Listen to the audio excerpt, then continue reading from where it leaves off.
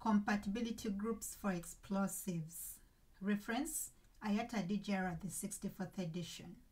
Explosives are assigned to one of 6 divisions depending on the type of hazard they present, and to one of the 13 compatibility groups which identify the kinds of explosive articles and substances that are deemed to be compatible.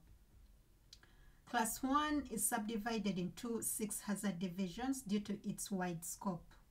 That is, Division 1.1, 1.2, 1.3, 1.4, 1.5, and 1.6. I will now expound on Table 3.1.a, which illustrates compatibility groups for explosives. The first column gives us compatibility group A, B, C, D, E, F, G, H, J, K, L, N, and S, which gives us a total of 13 compatibility groups.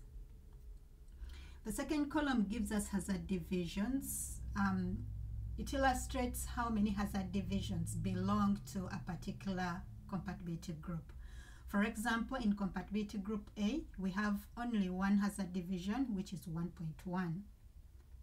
The third column gives us the definitions for the respective compatibility groups. In compatibility group B, we have hazard divisions 1.1, 1.2, and 1.4. Consistency regarding the nature of the explosive is required when denoting the division and compatibility group. These two have to be emphasized throughout the shipment preparation process. That is, on the accompanying documents and hazard labels. We shall take an example of Division 1.4b. When you go to Section 4, which is identification, column C gives us the class or division, and then in brackets they give us the subsidiary hazard. In the case of explosives, column C will always have a division and its compatibility group. As we can see, in our case we have Division 1.4b.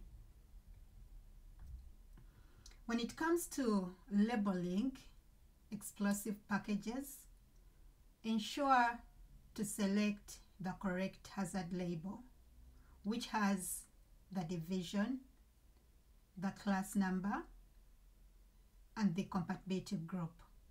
So in this very example, we have a wrong hazard label, as we don't have a compatibility group inscribed in the hazard label.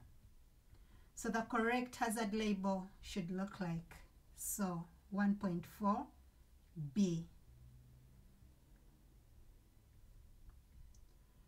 Table 3.1a lists the 13 compatibility groups, identifies the kinds of explosive articles and substances that are deemed to be compatible, and defines each compatibility group.